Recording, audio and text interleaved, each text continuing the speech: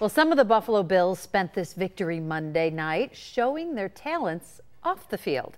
Bills offensive lineman Dion Dawkins' first annual charity talent show is just wrapping up in downtown Buffalo. There were musical acts, magicians, and many other performances. Dion says he got the idea from karaoke in the Bills locker room. I'm just me, and I'm just a person that just wants to do more good than bad. So if I can help more people than hurt, I want to do that. And if I can inspire one person, I win, and we win. Money raised tonight will benefit Dion's Dreamers, which provides mentorship and support to young men and women in underserved communities.